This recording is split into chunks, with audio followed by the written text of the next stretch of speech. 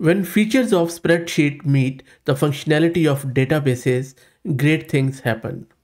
If you have used Airtable, then I'm sure that you are going to appreciate this NocoDB open source tool, which I'm going to install in this video. But to top it off, I'm going to integrate it with local Ollama based models. If you want to use AI in NocoDB, normally you would have to go with their enterprise edition, you would have to pay the fee. But for this video, I'm going to show you how you can get it installed locally with Ollama based models, all local, all private, and then you can use the database features just like the way you would use a spreadsheet. This is Fahad Mirza and I welcome you to the channel. Please like the video and subscribe and consider becoming a member as that helps a lot. So let's get started with the installation.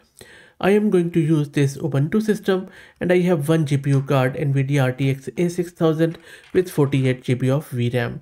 I already have Ollama installed. If you don't know what Ollama is, just go to my channel and search with it. I have done literally thousands of videos on Ollama. So I already have Ollama installed, and with Ollama I have this GPT-OSS open source model from OpenAI, and you can use any model of your choice of course, but my model is already there. If you haven't downloaded it, just do Ollama pull and then the tag of the model, which is GPT-OSS colon 20 billion, and model will be present on your local system. Second step, let's install NocoDB. I'm just going to create a local directory and I'm mapping the volume of this Docker container, which is downloading the NocoDB image, and that is going to run it locally on port 8080. And while it downloads, let me also introduce you to the sponsors of the video, who are iGent. iGent is the world's first multi-agent workforce desktop application that empowers you to build, manage, and deploy a custom AI workforce, and you will find the link in video's description. Also, if you're looking to rent a GPU or VM or CPU on very good prices, you will find the link to Massed Compute with a 50% discount coupon in video's description. Let's go back and you can see that our NocoDB is not only downloaded, but it is also installed with SQLite database at the backend, but you can even install it with Postgres. You don't have to worry about these underlying databases. It just uses this behind the scene. So installation of NocoDB is done. In order to access it, all you need to do is to just go to your local system and access it on port 8080. Let me actually take you there and quickly show you. So just access the dashboard. It is going to, don't worry about this, this is my previous message. Just click on sign up and then just give it your email address. It will be stored locally. You're not signing up remote. So I'm just going to give my email and password and sign up. Just use any email password. So I'm just going to sign up with this. Not now. I'm going to skip this intro. And there you go. This is the NocoDB, which is the no code database. And if you really look at it, what it does is it is an open source self-hosted Airtable-style app that turns your existing SQL databases into a spreadsheet user interface. And you can have multiple views like grid, Kanban, gallery, but this Kanban gallery features are available in the enterprise or paid options. So I'm not going to go there. I'm just going to go and create a base, which primarily is a placeholder for all of your objects. On the right hand side, this is a base list. I'll just call it create base, and then just simply it has created the base. Then let's create a new table. I'm just going to call it prompts. Let's create table here. It is created. Now these are the columns or fields in the table. In the prompts one, I'm just going to rename this title field as prompt. I will just call it long text data type. Update the field, then click on plus sign, and then maybe I'll call it response. Again, long text, save field, and now we have a prompt, we have a response. And for the prompt, I'll just call it what is the capital of Australia? Press enter, And what I want to do, I want to take that prompt, I want to pass it to the Ollama based model, and then I will update it programmatically through their JavaScript SDK, which I will also show you. And I also will show you the code which I'm going to use. If you want that code, just become a member on the channel. I'm happy to send you the code. It is very cheap, like $4 to $5 per month, but that really supports the channel. I'll be very grateful if you become a member to the channel.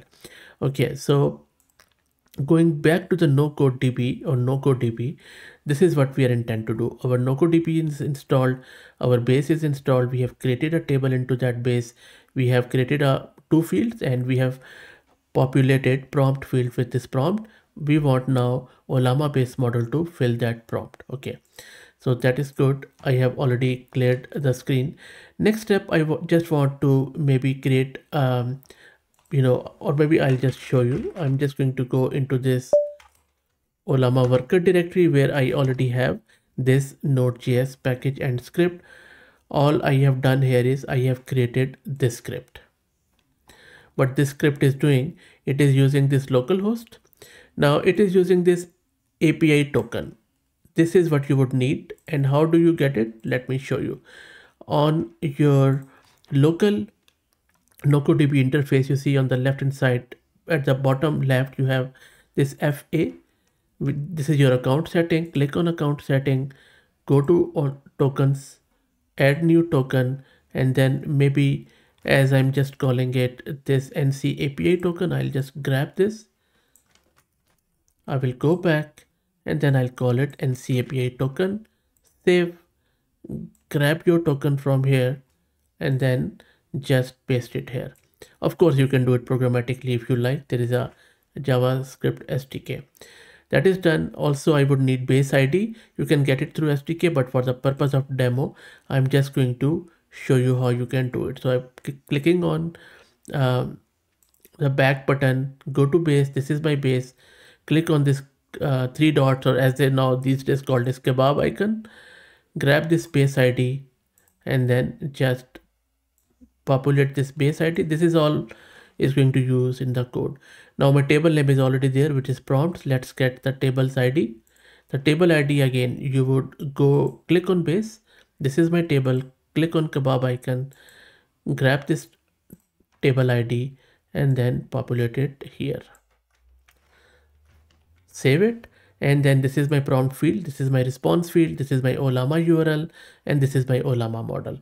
So I will be accessing it through my code.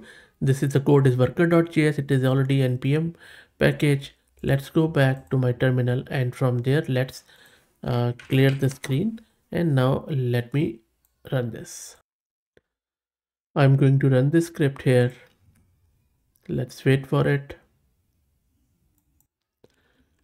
And it says that one record has been updated, so nothing has failed. Let's go back and then let's click on this.